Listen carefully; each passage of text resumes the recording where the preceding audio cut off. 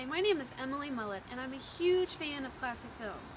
If you've never had the opportunity to watch an old movie before, you are really missing out. Some of the greatest films ever made were from the 1930s and 40s, and once you're hooked, you'll be a fan forever. There's nothing like curling up on your sofa and being whisked away to another time and into a great story. Tonight, I've chosen a romantic comedy that can be appreciated by movie fans of all ages. It's about a beautiful girl, played by Ginger Rogers, who wants to get home to Iowa on a train. Problem is, she can only afford a ticket at half fare, so she poses as a minor. While on the train, she meets a major, played by Ray Milland. He, believing her to be a child, takes her under his wing and back to a military academy with swooning, love-thirsty cadets.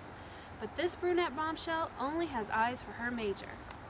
This was the directorial debut of the great Billy Wilder, and also has a cameo appearance by Rogers' own mother, Leela Rogers, who was directing at RKO Pictures at the time. It's no wonder that Ginger Rogers said out of all the movies she ever made, this was one of her favorites. So why don't you slip out of that wet coat and into a dry martini?